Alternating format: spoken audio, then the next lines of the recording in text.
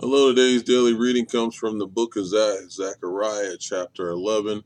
As always stated prior to reading, get to a church that has Bible study or Sunday school where the word can be broken down and shared with you for an easy understanding. Also, get with some friends who break bread and just have church with one another. Get you a Bible that you can read. There are numerous versions from King James and NIV, but most importantly and above all things, call upon the Lord. If you knock at his door, he will answer it and fill you up with wisdom if that is what you truly seek. Amen. Zechariah chapter 11 reads as follows. Open your doors, Lebanon, so that fire may devour your cedars. Wail, you juniper, for the cedar has fallen. The stately trees are ruined. Wail, oaks of Bashan, the dense forest has been cut down. Listen to the wall of the shepherds, their rich pastures are destroyed. Listen to the roar of the lions. The lush thicket of the Jordan is ruined. This is what the Lord my God says. Shepherd, the flock marked for slaughter. Their buyers slaughter them and go unpunished. Those who sell them say, Praise the Lord, I am rich. Their own shepherds do not spare them, for I will no longer have pity on the people of the land, declares the Lord. I will give everyone into the hands of their neighbors and their king. They will devastate the land, and I will not rescue anyone from their hands. So I shepherded the flock marked for slaughter, particularly the oppressed of the flock. Then I took two staffs and called one favor and the other union, and I shepherded the flock. In 1 month I got rid of the three shepherds. The flock detested me, and I grew weary of them, and said, I will not be your shepherd. Let the dying die, and the perishing perish. Let those who are left eat one another's flesh. Then I took my staff called favor and broke it, revoking the covenant I had made with all the nations. It was revoked on that day. And so the oppressed of the flock who were watching me knew it was the word of the Lord. I told them, If you think it best, give me my pay. But if not, keep it. So they paid me 30 pieces of silver. And the Lord said to me, Throw it to the potter, the handsome price at which they valued me. So I took the 30 pieces of silver and threw them to the potter at the house of the Lord. Then I broke my second staff called Union, breaking the family bond between Judah and Israel. Then the Lord said to me, Take again the equipment of a foolish shepherd, for I am going to raise up a shepherd over the land who will not care for the lost, or seek the young, or heal the injured, or feed the healthy, but will eat the meat of the choice sheep, tearing off their hooves. Woe to the worthless shepherd who desires the flock. May the sword strike his arm and his right eye. May his arm be completely withered, his right eye totally blinded. Zechariah chapter 12. A prophecy, the word of the Lord concerning Israel. The Lord who stretches out the heavens, who lays the foundation of the earth, and who forms the human spirit within a person, declares, I am going to make Jerusalem a cup that sends all the surrounding people reeling. Judah will be besieged as well as Jerusalem. On that day, when all the nations of the earth are gathered against her, I will make Jerusalem an immovable rock for all the nations. All who try to move it will injure themselves. On that day, I will strike every horse with panic and its riders with madness, declares the Lord. I will keep a watchful eye over Judah, but I will blind all the horses of the nations. Then the clans of Judah will say in their hearts, The people of Jerusalem are strong because the Lord Almighty is their God. On that day I will make the clans of Judah like a firepot and a woodpile, like a flaring torch among sheaves. They will consume all the surrounding peoples right and left, but Jerusalem will remain intact in her place. The Lord will save the dwellings of Judah first, so that the honor of the house of David and of Jerusalem's inhabitants may not be greater than that of Judah. On that day the Lord will shield those who live in Jerusalem, so that the feeblest among them will be like David, and the house of David will be like God, like the angel of the Lord going before them. On that day I will set out to destroy all the nations that attack Jerusalem, and I will pour out on the house of David and the inhabitants of Jerusalem a spirit of grace and supplication.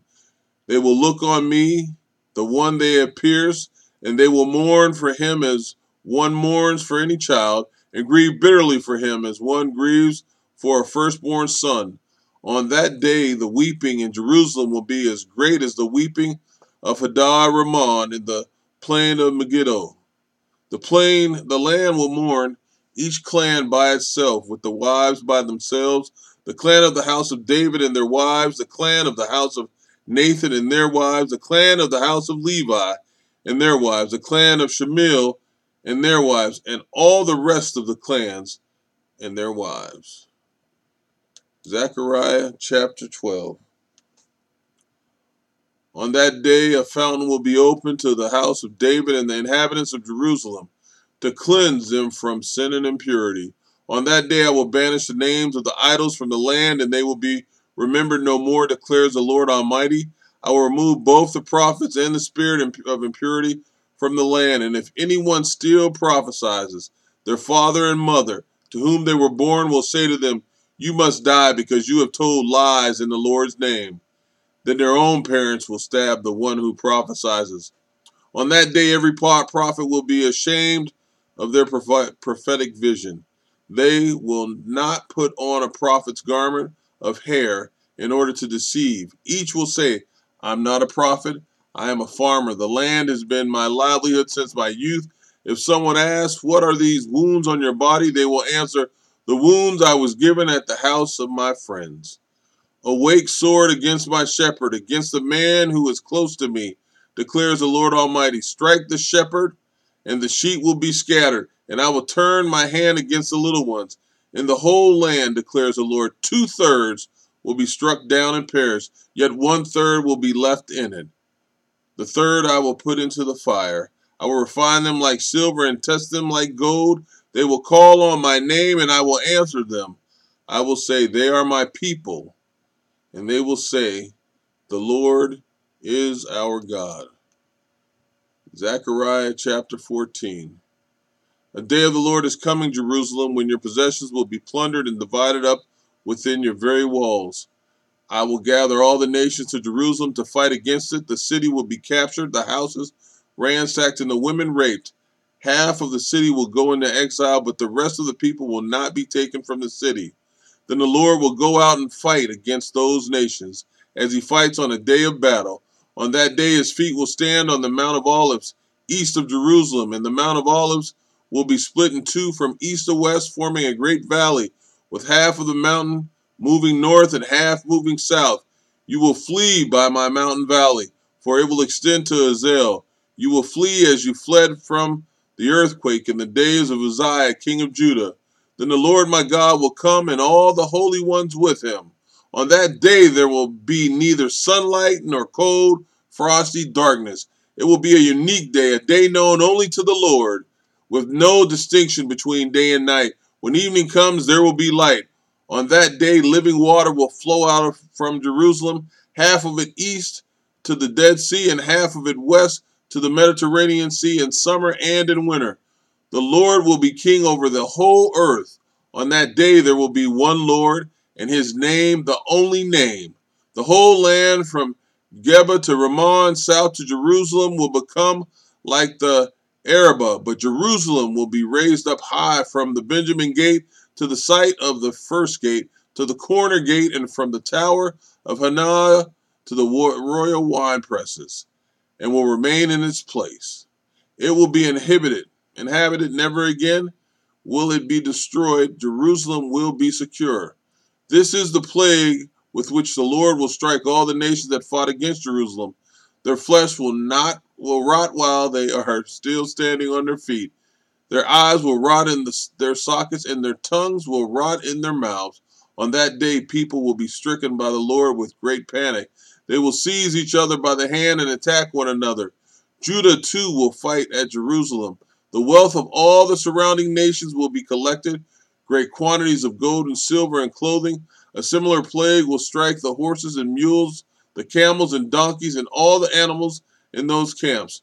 Then the survivors from all the nations that have attacked Jerusalem will go up year after year to worship the King, the Lord Almighty, and to celebrate the festival of tabernacles. If any of the people of the earth do not go to Jerusalem to worship the King, the Lord Almighty, they will have no rain. If the Egyptian people do not go up and take part, they will have no rain. The Lord will bring on them the plague he inflicts on the nations that do not go up to celebrate the festival of tabernacles. This will be the punishment of Egypt and the punishment of all the nations that do not go up to celebrate the festival of tabernacles. On that day, holy to the Lord will be inscribed on the bales of the horses, and the cooking pots in the Lord's house will be like the sacred bowls in front of the altar. Every pot in Jerusalem and Judah will be holy to the Lord Almighty, and all who come to sacrifice will take some of the pots and cook in them. And on that day, there will be no longer be a Canaanite in the house of the Lord Almighty. Amen.